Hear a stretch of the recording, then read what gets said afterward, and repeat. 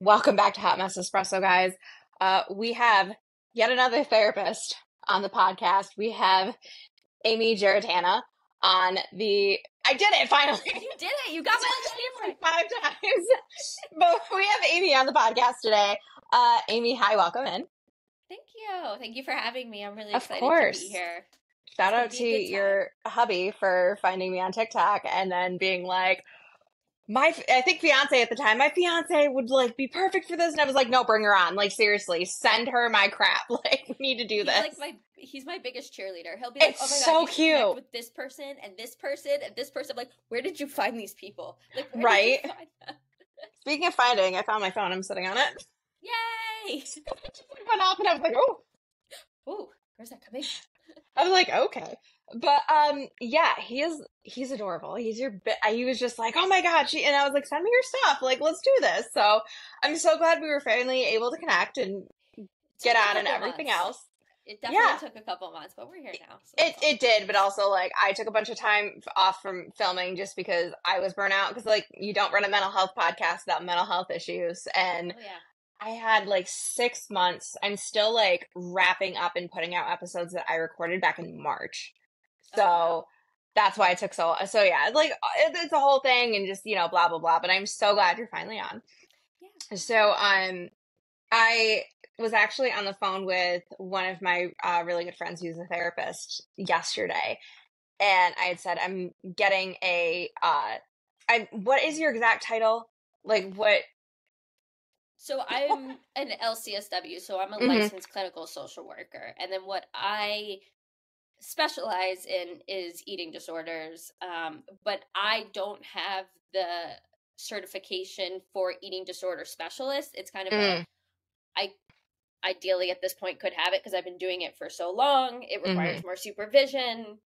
I've done all the things, and it's kind of like an optional thing. Yeah. You don't need it to specialize in eating disorders. So really my credentials are just an LCSW, licensed clinical social worker. Yeah, I'm only asking because I was like, I don't know exactly what she does, but I know she works with eating disorders. And my friend was literally like, there are not enough of her. So I'm so excited that she's coming on. So from, I guess, one mental health professional to another, like, I know that she's very excited that this episode is going to be coming out and that I was able to, like, connect with you and all of that stuff. Yeah, definitely. I think, like, in the eating disorder field, and maybe because I'm just so surrounded by it, because all the therapists I know specialize in eating disorders, but the burnout is so real. Like you were just talking about burnout, it's so real that it's hard to stay in this field, specifically eating disorders or working with personality disorders or what, honestly, any mental health issue. It's hard to not burn out and go, yesterday I was like, I want to go missing for 6 weeks because I'm tired. I'm tired. So yeah. So like it's nice to have other therapists that can relate, but it's there are a lot of us. No, there's not that many of us, but there's good ones and there's bad ones. So Right. What even got you to the point where you were like, this is what I want to specialize in? So it's really interesting. I fell kind of into this. So prior to working in eating disorders, I had just got like my junior license, so my LSW, and I was living in Philly. And my internship, I was working in substance use, kind of in like a community health center, because like I am technically a social worker, so I am in like lower income areas a lot. And so I was working in substance use, again, got burnt out, kind of just straight up stopped working. And I started looking for a new job, and I applied to a part-time job, therapist job at a eating disorder intensive outpatient and partial hospitalization program. So like a PHP, IOP program. And when I went there, they were like, oh, it's so great. You have no eating disorder experience because we want to like mold you and train you in our method. Yeah, it's kind of terrifying. It sounds kind of cultish, but like we want you to learn like the ways we deal with eating disorders. And at first I like didn't know what that meant. I was like, I don't know what that means. Yeah. But then I went from that eating disorder, moved back to Jersey, started working at another eating disorder clinic in PHP IOP again. and it was basically the same, but a little different.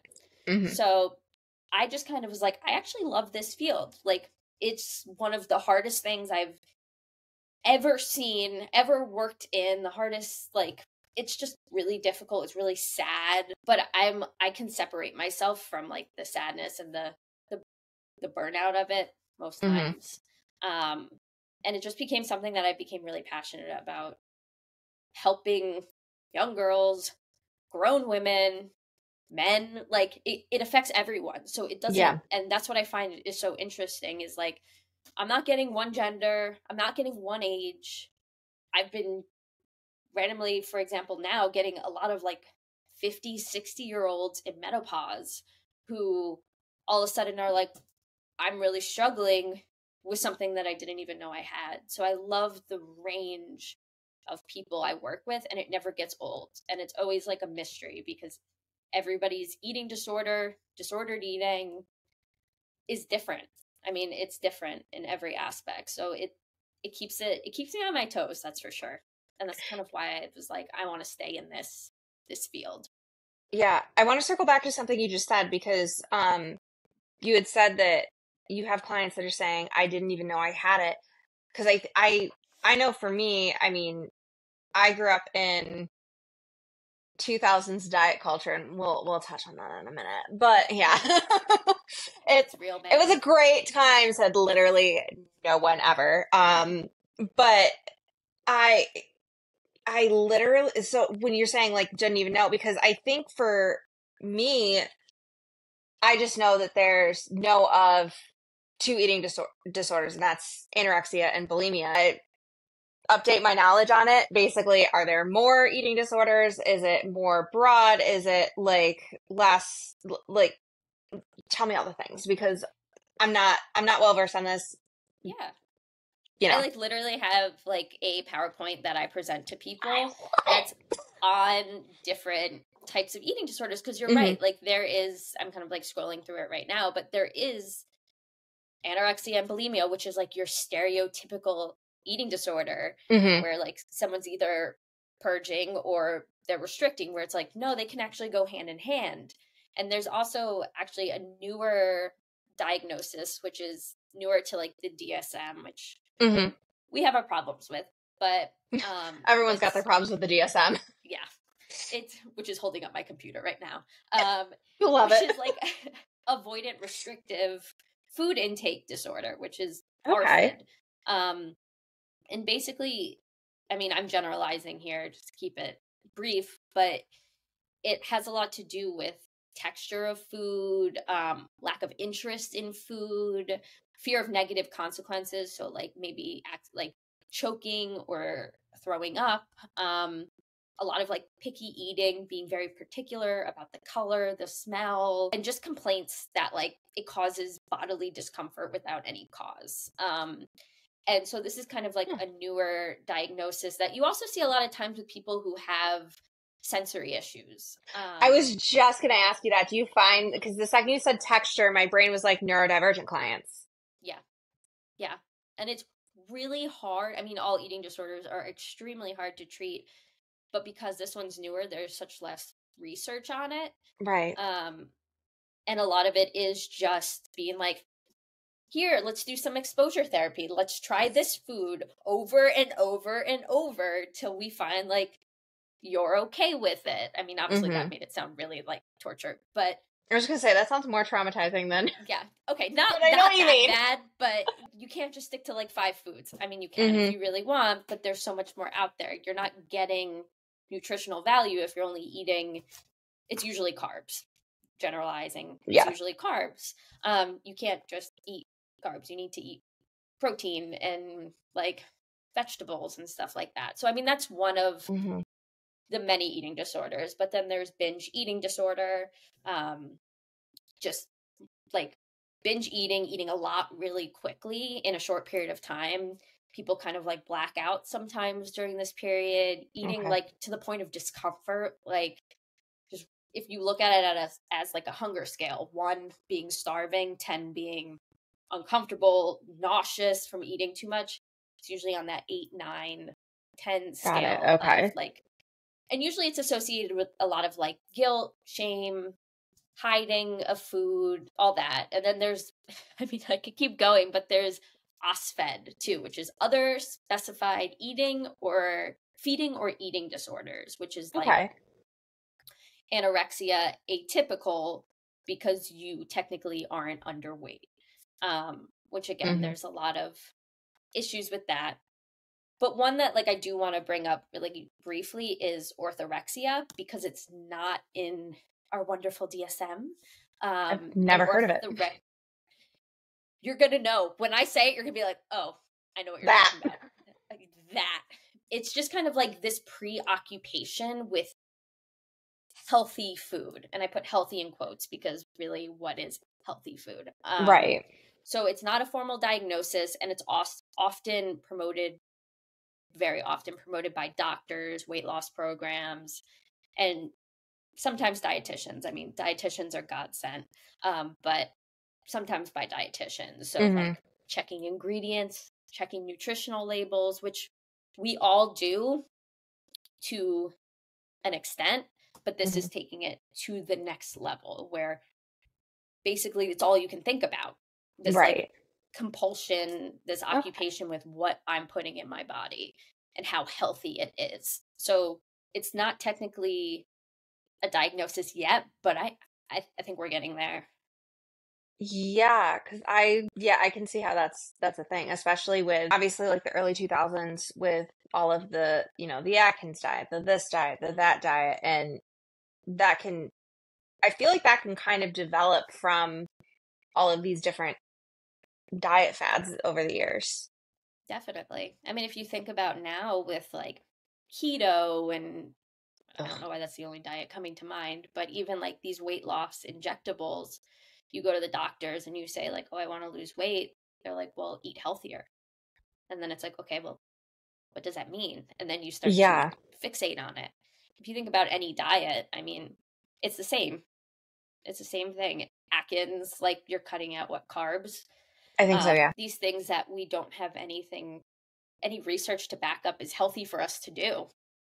What is it really affecting in the long run? So, I mean, yes, I think it very much comes from diet culture and what we see, especially when you talk about the early 2000s and like heroin chic. Like, no problem, just starve yourself, you'll be fine. Mm. Dude, I like those low-rise jeans. I was I was just thinking about that. It's like a quarter of an inch above your pubic bone, and I'm just like, like, if you can't see your hip bones, you're not skinny enough. And it's like, what? Yeah. But when even like I go back and sometimes I just like watch movies from like the early 2000s, like those like teen movies, like, and I'm like, this is no wonder we had such a both like have and had such a problem with like our bodies growing up. I would leave the movie theater and I'd be like, okay, I want to look like that person in that movie. Like I Yeah, want to be that, I want their body type. I'm 5'1". I'm never going to look like these people who are 5'9", 5'10". It's not yeah. realistic, but there was no one telling me like you can't be that. And I think I'm very thankful I did not develop into getting an eating disorder, but I can understand why it would be so easy to fall into like restrictive eating or Yeah. purging, binge eating when this is what we're seeing all around us and I mean, till today. yeah. I mean, case in point, like early 2000s movies, the thing that just came to mind was what was that movie with Hayden Panettiere and Michelle? It was the Ice Princess one or whatever, the ice skating like girly I don't film. know.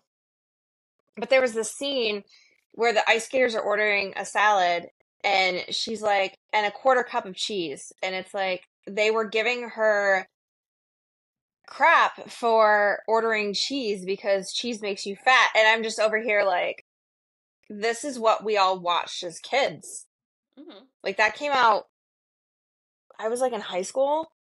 So, but then it was like the books and it was like, you can only have like 20 grams of fat a day. Otherwise, like you're never going to burn it off. And, it was just this constant stuff with food, and it's, it was chicken, plain rice, and a vegetable, and that's really all you should eat. Which sounds miserable to me. It is. I Yeah. think I had an old like personal trainer that literally said, abs are created on broccoli and sadness. And I'm just like, I'd be I like, I don't want don't abs feel enough. that. Yeah, I don't want abs enough to like just, but that's also like another issue is this lack of variety that we get ourselves into, Hmm. especially when we're dealing with eating disorders or just disordered eating. It doesn't really have to be an eating disorder either, or just body image issues. Is like we become so restrictive and we stick to things like broccoli and chicken. Like, what joy is that bringing you, man? Like, I know it's not, and it's not your fault. It's not your fault because this is what you're told. Like, I had a personal trainer too, and all he ate was, like, this was not that long ago. All he ate was ground beef, and that's it. And I was like, I mean, he like didn't have the nutritional like background I feel like they should have. Yeah. But I was like, I'm an eating disorder therapist, and what you're saying is really concerning to me. I think I probably shouldn't have said that because he was a little embarrassed. And maybe it was like a little shaming, but yeah, I mean, it's really interesting what people like to throw at us. Yeah. I just like thankfully, my my like just recently former personal trainer really over the last like 4 years has helped fix my relationship with food Mhm. where I can have like a few handfuls of chips and I'm just not like, well, now you got to eat like super clean for the rest of the week because you just had junk. Like, and I think the thing with diet culture too, and I'm sure you deal with this. I mean, correct me if I'm wrong. Do you, does a lot of what you're dealing with eating disorders, like, I know that a lot of it is psychological and blah, blah, blah, but are you finding that a lot of your clients, like your younger clients, are not only the media, but like their own families Oh, started to affect 100%. like that? Yeah, that's a huge part. I mean, there is obviously it's a mental health disorder, so Hmm. there's a big part of it being a mental health disorder, but there's also so much more that goes into it. I mean, there's genetics. I mean, Hmm. I've seen people whose parents had eating disorders and then never spoken about, and all of a sudden their kid develops an eating disorder, and the kid didn't even know the parent had that. So there's a genetic component, Hmm. there's a biological component, and there's a huge environmental component. And I think parents, because also if you think about generations, like they were also the past generations of like you got to eat a certain way, you have to look a certain way, like you have to eat healthy and no junk food. And like junk food's not even a word I use in sessions because I'm totally against like labeling food like that. Hmm. um but it's a lot of reteaching parents how to talk about food, and like there's no healthy, there's no unhealthy, like we can make all foods fit into our diet, and by diet I just mean what we eat. Like we can make all foods fit. Or Hmm. I have clients who are older and their parents were like in the Holocaust, and it was all Oh. about saving food, eating everything on your plate because they suffered. So Hmm. then they pass that generational trauma down in the form of food, which like when I first I didn't even worked think with of a that. client, it was the most fascinating. I mean, it was Yeah. fascinating to me. Like, wow, that would not cross my mind that like if you grew up in like communist Poland or something, like it Right. save your food, save your food. You have to eat everything on your plate. And then that even is an issue because if you're eating past your hunger cues and your hunger fullness level, then you lose that like skill of listening to your fullness. So when I said the scale of like 1 to 10 earlier, how are you supposed to know how you're feeling if you're full, if you're hungry, if you are not listening to your body and you're basically being told don't listen to your body? And like trauma's trauma, that's not their fault. They dealt with Yeah. trauma, but the environmental factor and like the parent factor is huge. And not even parents, friends too. Yep. Like college, like it's everywhere.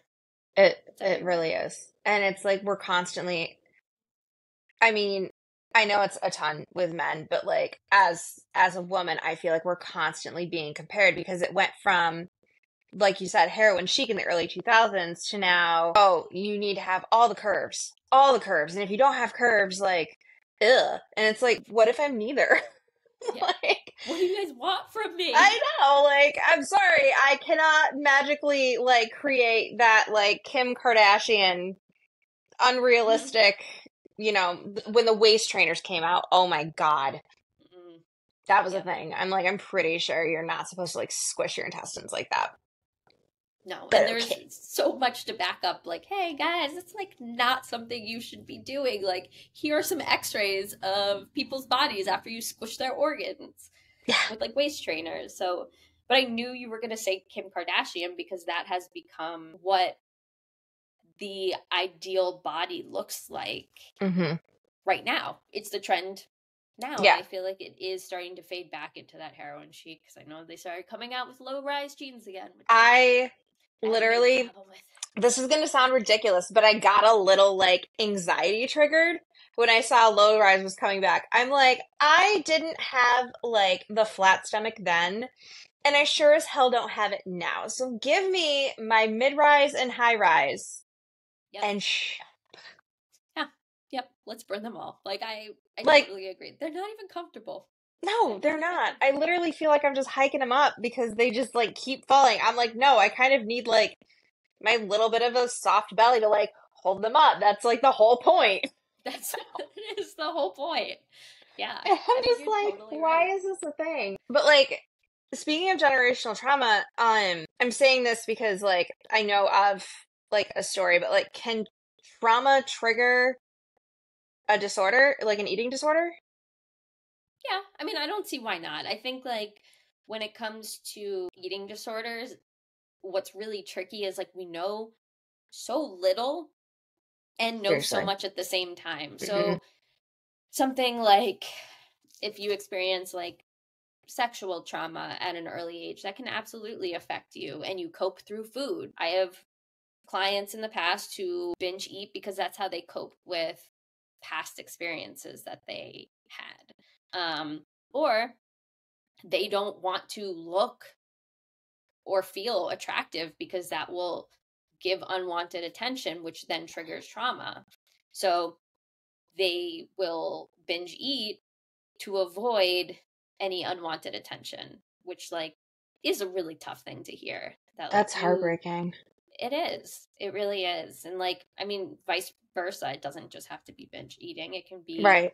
restricting. But I feel like a lot of times with the binge eating often comes that emotional component where a lot of times I mean this is not based in any scientific thing, but like often with what I've noticed with restriction, it's often about control.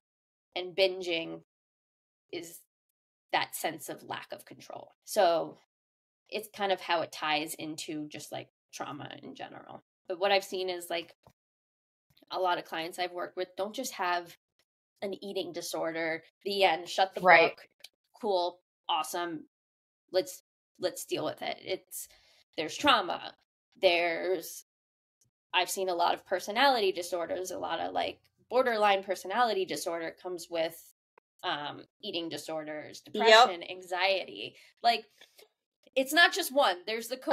comorbidity aspect of it is so strong. I don't know anyone that's just like, all right, I'm anorexic and that's it. Nothing else Let's is solve the wrong. day. Yeah, nothing else is wrong. It's No, not we're at good. all. It's just this. Like no, there's probably more going on. Yeah.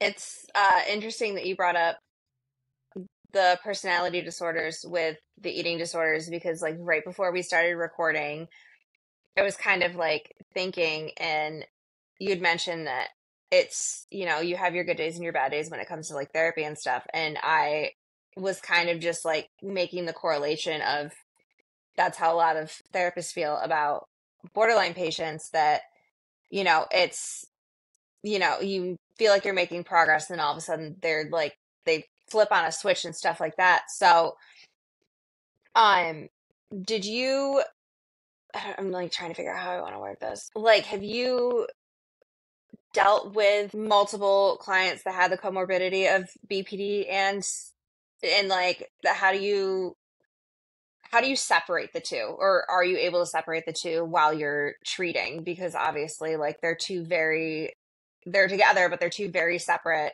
treatment plans. So how's your brain wrap around all of that? I mean, it's tricky. I think like there's a lot of stigma when it comes to BPD and personality disorders and Hmm. how difficult clients are. But I love it. Like for a while, like on my Psychology Today page, I had personality disorders and eating disorders as like my top two things that I treated just because they were so common. And while they're different diagnoses, they overlap a lot. And the way that I have found is most effective, and this is what I learned from working in treatment centers, is using like dialectical behavioral therapy, so Yep. DBT, um, working on the distress tolerance skills, so learning to manage distress and discomfort, working on the like interpersonal skills that a lot of times comes with like the BPD. The distress also comes from like the BPD and the eating disorder. So Hmm. I have found that DBT has been really effective, especially because Marsha Linehan, who developed Yep. this program, she had BPD herself. And it's something that they've developed into the programs a lot. Like most treatment centers right now will do DBT. And I don't know if it's they were like, hey, we're getting a lot of borderline patients. I doubt they were thinking like that. Right. But a lot of the treatment does overlap. And it is really interesting to see. So you can work on the Yeah. distress and you can work on setting boundaries and deal and like the mindfulness aspect, like the coping skills, they all do overlap and you can make it work for either diagnosis. Right. So, It's very interesting because I was kind of like just basically making a hypothesis and throwing it at the wall. I didn't realize that there was that much intertwined.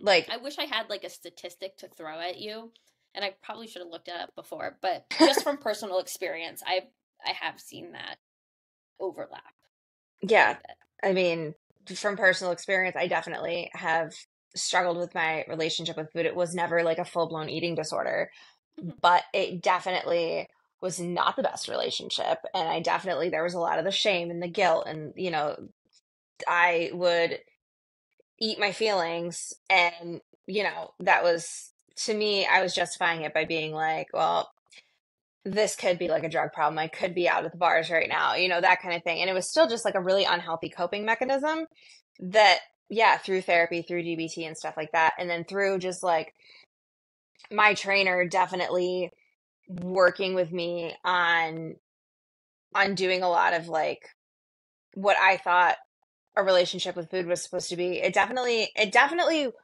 worked its way. So it's really interesting that there is that like more consistent comorbidity with it. Mhm. It definitely is. I'm trying to figure out how to word this. It's tricky because like It you don't want is. to like say something like offensive, and you don't want to I like know. word something wrong. But it's literally just me like asking the questions that I know because I have friends that I'll be like, okay, I have this guest coming on. Like, what are things you want to know? Like, that kind of thing. So we kind of because I want to make sure that I'm kind of getting a consensus with Mhm. all this stuff. Yeah.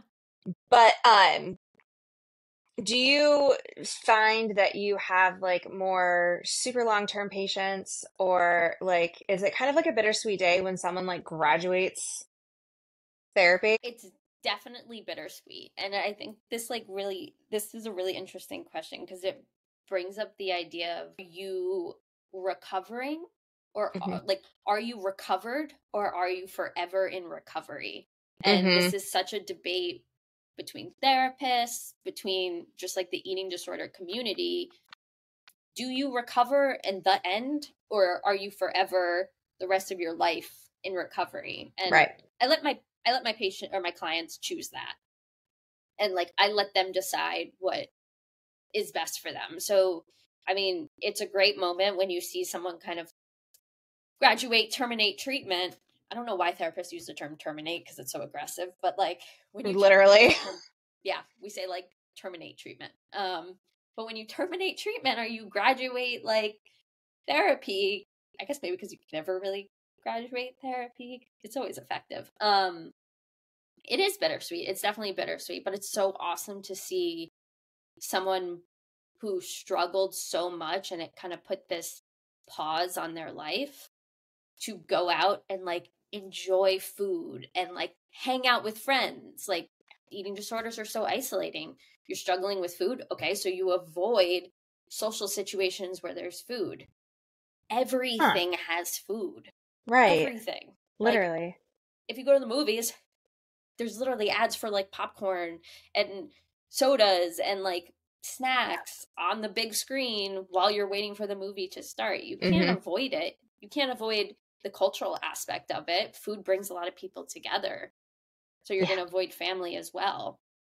I don't know how I got on this tangent, but it's a good tangent. it is a good tangent. But yeah, like so there is this idea of like I do have a lot of long-term patients, and when I was working in the treatment center, we would see people come through a few times, a few to a lot of times. Like the one and done people, awesome, amazing, but it does seem to take a lot longer than just one stint in a 4 week to 6 week program. Yeah. To recover from a lifelong thing that you see everywhere. I mean, again, it's everywhere. Diet culture is everywhere. TikTok exists now. Social media is a big thing. So we're throwing more stuff you're getting more stuff thrown at you too, which I think really affects it. But I mean, the long-term clients, even if they're doing really, like when they're doing really well, now we can work on the other stuff, like the depression, like the anxiety. Those things don't just disappear. Right. So even though you've dealt with the distress around food or emotional eating or whatever, I hate the term emotional eating. I don't know why, but I hate it. Like you still have other issues to deal with. And like, even if it's just family relationships, like there's other things to work on. So my patients clients, they tend to stay long term. And by long term, I've had the same outpatient clients 5 years now, 6 years. Yeah. And even if we're not working on recovery, it comes up every now and then. Yeah. I mean, I've been in therapy basically on and off for 7 years. You just, every time you think you're done unpacking, You're not.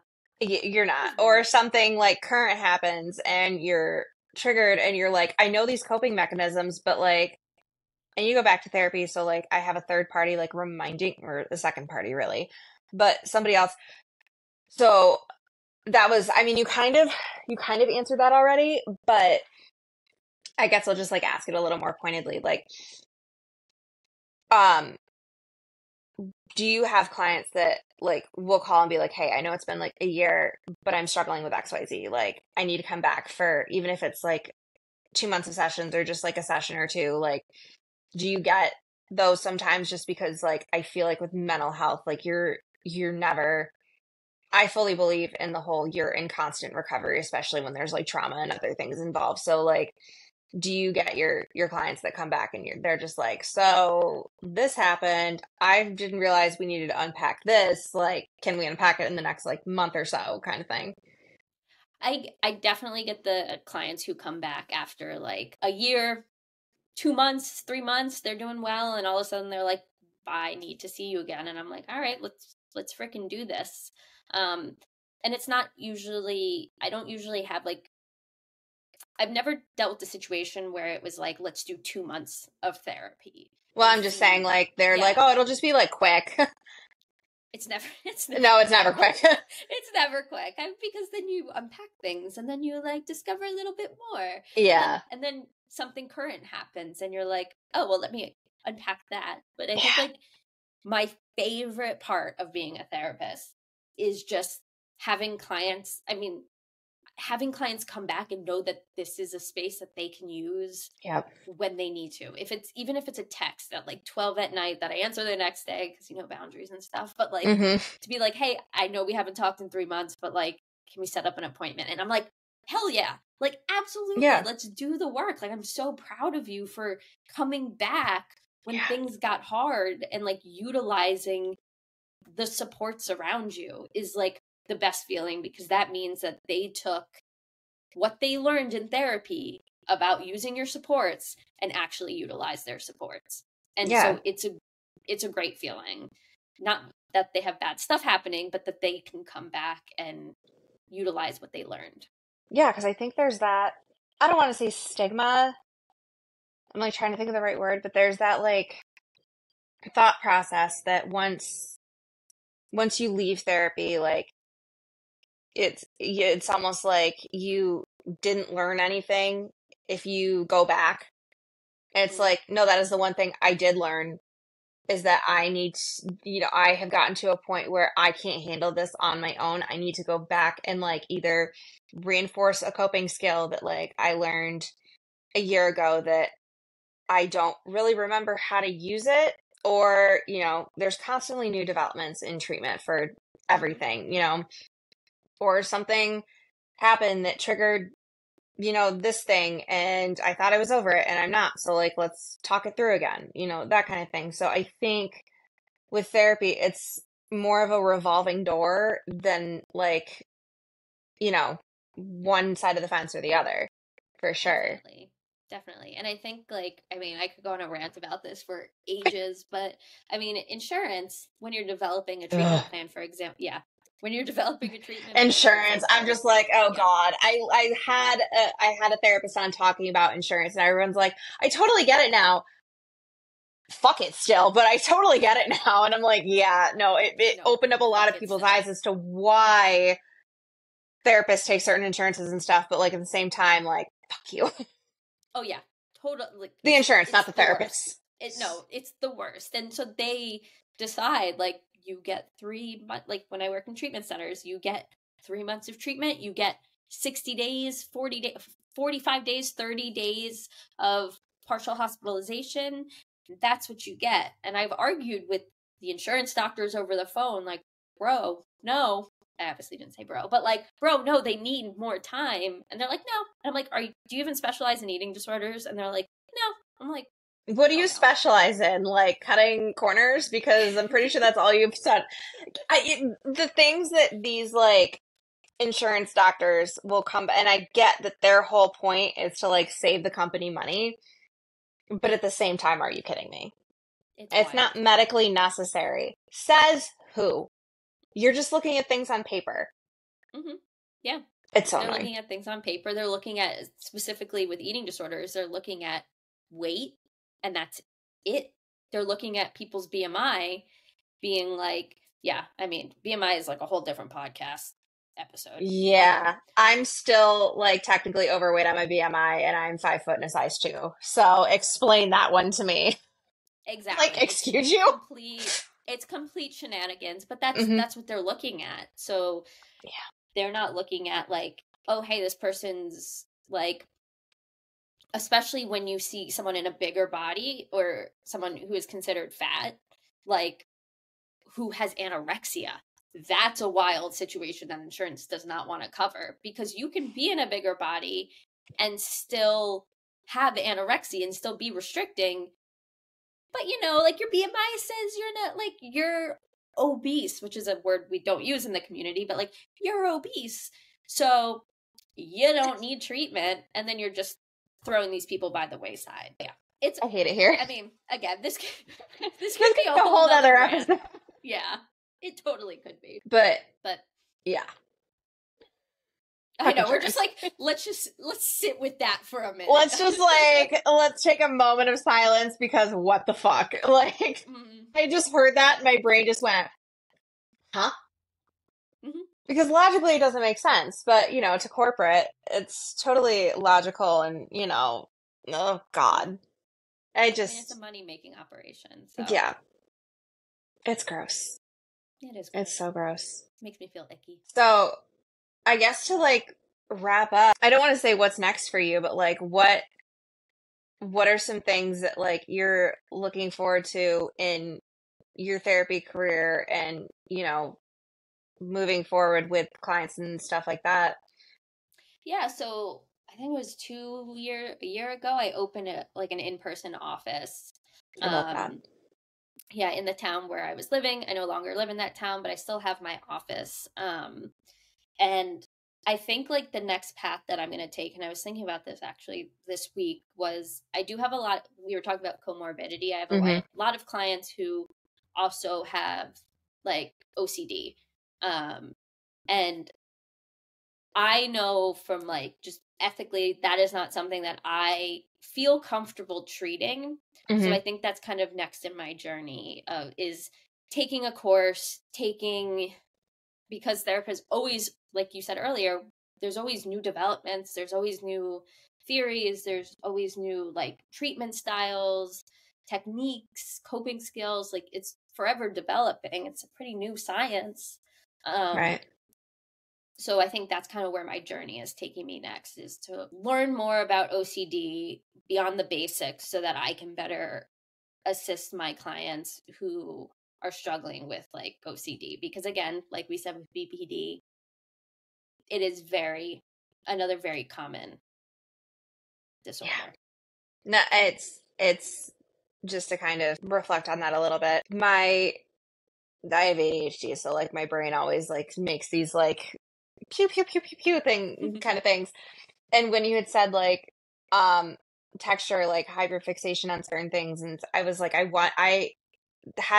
like didn't know how to bring it up, but I was like thinking like I wonder if OCD is also a comorbidity because some of these sound like true OCD, not a type A personality.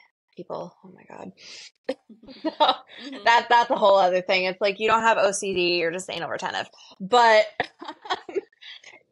so it's interesting that you bring that up. But yeah, I think that's